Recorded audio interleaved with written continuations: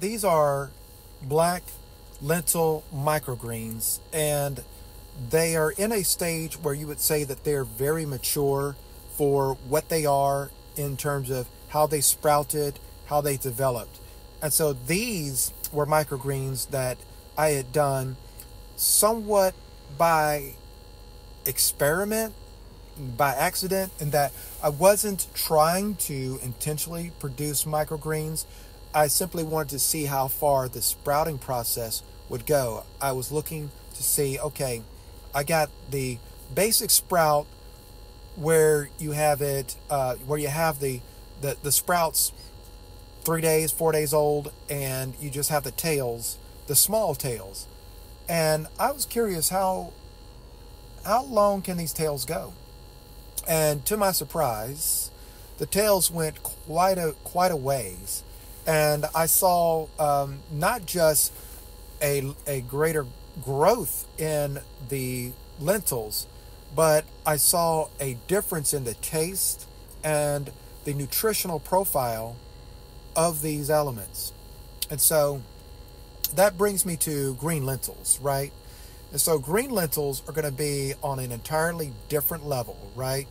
The green lentils, I found that while they can get to the same level of growth as the black lentils in terms of the microgreen development, that as sprouts go, where you don't go all the way to 7 days or even approaching 9 days in their development as microgreens, that when you are consuming and developing green lentils to, let's say, just the sprout level, where you just got the smaller tails and you just want to use them either in cooking or you want to consume them raw. And all of these lentils I consumed raw. I did not involve them in any kind of cooking during the time that I sprouted them.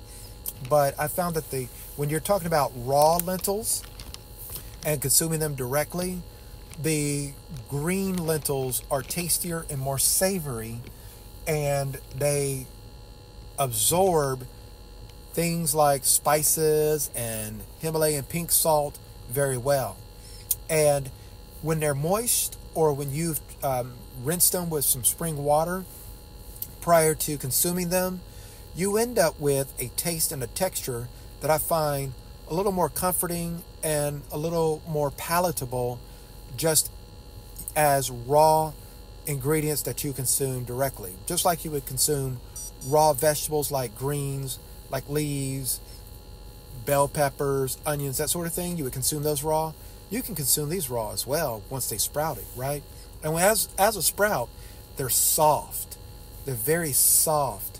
And I won't say that they melt when you're eating them, but they're almost at that level where now I can now compare them to sprouted pinto beans and sprouted black beans and chickpeas. The sprouted lentils, actually, they consume much easier, much more easily than those other bean varieties.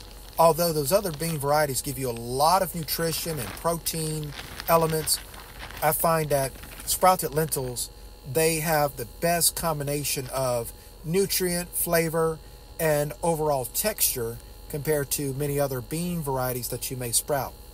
So, and the black beans, when they get to the microgreen, the black lentils, when they get to the microgreen level, they're absolutely phenomenal in their texture and their overall development.